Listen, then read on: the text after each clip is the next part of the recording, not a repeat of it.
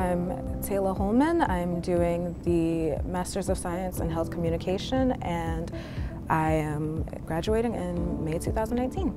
I thought that pursuing a degree in health communication with more of a focus would help my career and just help me get the training that I didn't really get as an undergrad. And you know, the fact that it was online, the fact that it was very flexible, I said, you know what, this is it. I think that this is going to be perfect for me in terms of where I am right now, as far as working full-time, as far as being a mother. I haven't really felt like I'm missing anything not being in a classroom. The facilitators, the instructors have all been very responsive whenever I've had questions. They've been excellent at kind of guiding us towards, you know, the right resources. I think the classes are really kind of focused on there's a digital transformation in healthcare, and so how do we tie what we're teaching our students into that transformation?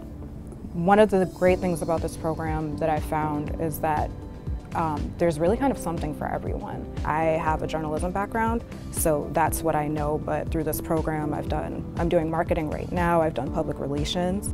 I would really like to work for either a minority or women's health organization, so that's kind of my end goal. Is I want to take what I've learned here and just help those who maybe are feeling a little bit frustrated and don't really know where to turn in order to, you know, make the healthcare system work for them.